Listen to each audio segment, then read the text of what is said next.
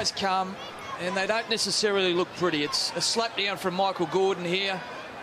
Ball will come free from Seguiaro's hands. Robson picks it up, knows that he's got numbers outside him, fires the pass, and the Sharks get their second try for the afternoon.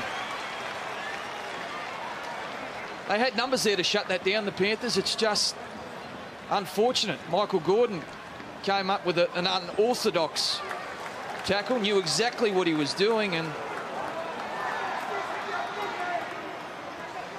Seguiaro taken by Gordon, back to Robson. The ball went, no hint of a knock on. Sorry, Chief, I forgot there was a kick. The Sharks are celebrating. We are waiting for the video refs as we check everyone's onside. They are. Seguiaro ropes the ball in, and that's where it begins. Good, clear mind and execution from Robson. Didn't panic.